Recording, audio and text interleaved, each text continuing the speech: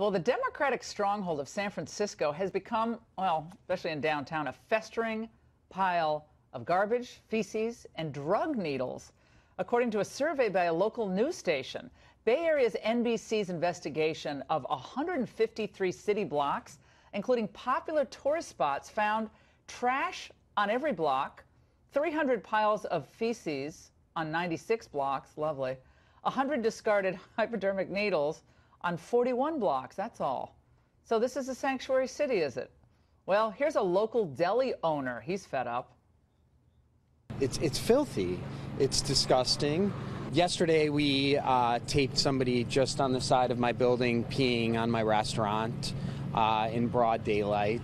I actually have pictures of people shooting up in the street. It's absolute mayhem at this point. It's completely out of control. I had a caller on my radio show today, said she was in San Francisco recently with her kids, and she also saw someone shooting up right on the side of the street, tying up the arm and putting the needle in, had to shield her daughter's eyes. Not exactly a paradise for businesses or workers. Joining us now in San Francisco Republican Party Vice Chair Ken Liu is also a commissioner with the BART Police Citizen Review Board, and Ethan Bierman, a political commentator and Bay Area radio host. Now, Ethan, I love San Francisco. Let me just say, I love it. I have family there. I have friends there. Been going for a long time. It has a major problem. And I don't care if you're Democrat, Republican, or somewhere in between. It's not getting better. It seems to be getting worse. What do you think? Well, I mean, it's true. It is problematic. I will say that under Mayor Ed Lee, who recently passed away, we've reduced the number of veterans who are homeless in the city of San Francisco. We are taking an approach, but remember, we are being handcuffed by a number of laws that prohibit the ability of taking care of people with mental health issues and making them get the psychiatric care that they need, getting them the addictive care. We allow people under the guise of civil liberties to be free and not put them in places to get the help that they need to protect and help themselves, let alone others, and allow them to become contributing members of society again. This is a really big issue. Nobody wants to step in feces. I have children. I don't want to do that either. I don't like finding used needles, but there are approaches, and the city is trying, but we actually need some federal help in this case, in my opinion, because a lot of the homeless are not from San Francisco. They come because they're not going to freeze to death when we're having a cold snap, unlike the rest of the country. Are you blaming Trump for this? Are you blaming Donald Trump for the fact that San Francisco Absolutely has not. a horrific... This is a successive... Okay. Yeah. No, absolutely not. Okay, this is a successive series of issues and court rulings, for that matter. Laura, you know about that. We've had 4 federal courts rule that we can't do certain things. Yeah, with don't get me started on the judge. Don't get me started on the judges. I'm going to do a whole big segment on the judges tomorrow. But Ed, let's go to you on this.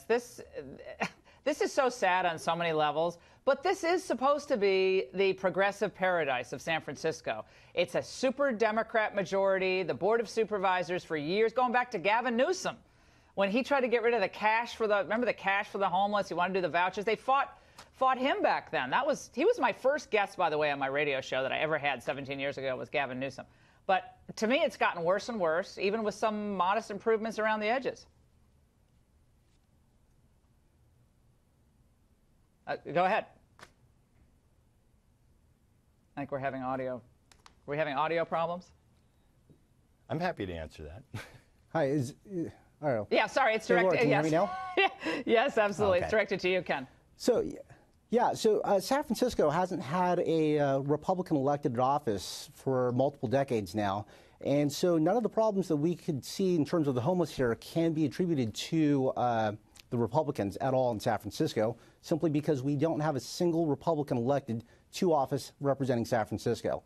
The homeless epidemic that we have right here is just getting worse. In fact, every year, I was born here in San Francisco, and I could see progressively every year the problem has been getting worse and worse every year with no solutions. I've met with multiple Board of Supervisor members here in San Francisco, and they just keep asking for more money. And when they ask for more money, it's basically rewarding a program that doesn't have any benchmarks. There is no solution, and their solution is to just throw more money at the problem. Well, Ken, what they're also doing is declaring themselves, year after year, we're a sanctuary city, we're a sanctuary state. We see the problem in Orange County. We see the problem in LA. We have tent cities in both places. And we're bringing more people into the situation, and more people who are indigent and themselves are without jobs and a way to support themselves. So I don't see how the sanctuary status of San Francisco or the state is doing anybody any favors. Ethan and Ken, great segment. Thank you so much. There's a lot to get through on this, and we're going to have to come up with some creative solutions